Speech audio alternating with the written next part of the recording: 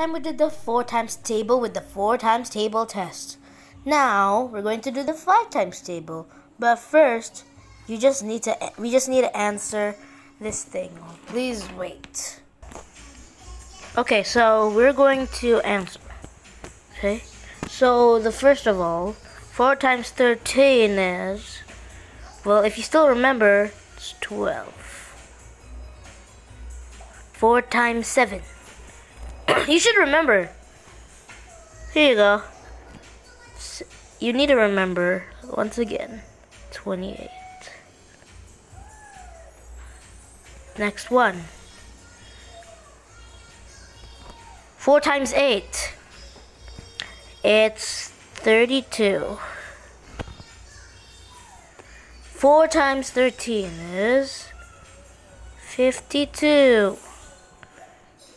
Now we're done with the 4 times table. Hope you memorized the first page of the book. Now it's time for the second page. 5 times 0 is 0. 5 times 1 is 5. 5 times 2 is 10. 5 times 3, 15. 5 times 4, 20. 5 times 5, 25. 5 times 6, 30. 5 times 7, 35. 5 times 8, 40. 5 times 9, 45. 5 times 10, 50. 5 times 11, 55. 5 times 12 is 60. 5 times 13, 65.